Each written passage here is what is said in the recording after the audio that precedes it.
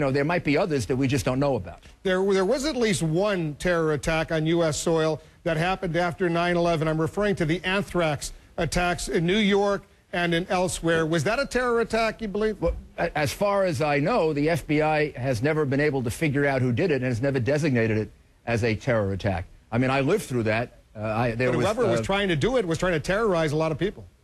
Yeah, but that was not done in the name, as far as we know, that was not done in the name of Islamic terrorism any more than, you know, serial killers. It could have been a domestic terror attack, too. We don't know, as you correctly point out, who was responsible for that Anthrax attack. So you can't describe something as a terrorist attack if it hasn't been investigated and there's no proof. And the best thinking on the part of the FBI is that it wasn't involved with Islamic terrorism. But again, we're on pretty shaky grounds there because... And you don't have any inside information on who was responsible? Who do you believe was responsible? Because I know it happened in New York.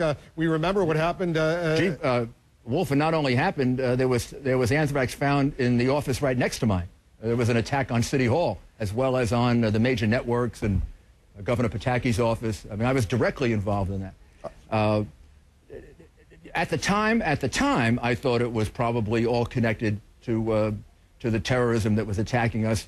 In retrospect, it seems to me, from what I know of it, that it wasn't. But again, that's unresolved, and it would be irresponsible to come to a conclusion about it.